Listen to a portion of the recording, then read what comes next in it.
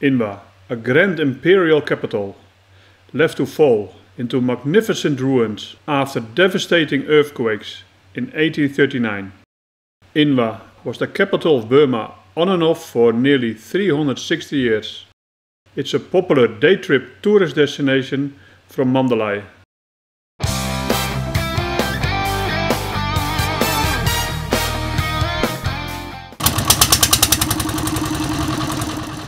A boat takes us in a few minutes to the other side, where a local guide takes us in a horse-drawn cart. Motorized traffic is prohibited. We're now on the island of Inwa in a horse carriage.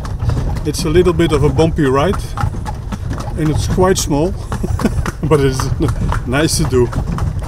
One of the monasteries, Bagaya Chang, a towering structure built entirely of teak,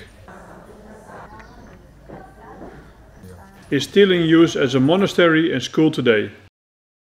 This monastery dates from 1834 and has a special red pointed roof that is built up of layers. Yadane Simi Pagodas, a group of small stupas in ruins from the 1839 earthquakes. The king moved the capital to Amarapura.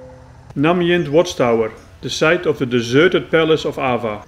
Two large chintis, the Burmese mythical lions, protect the entrance, as is the case with most Burmese temples. Maya Aung Nye Bonzang Chang is a well-preserved building in ochre color. It's also known as the Brick Monastery. The name Inwa literally means mouth of the lake.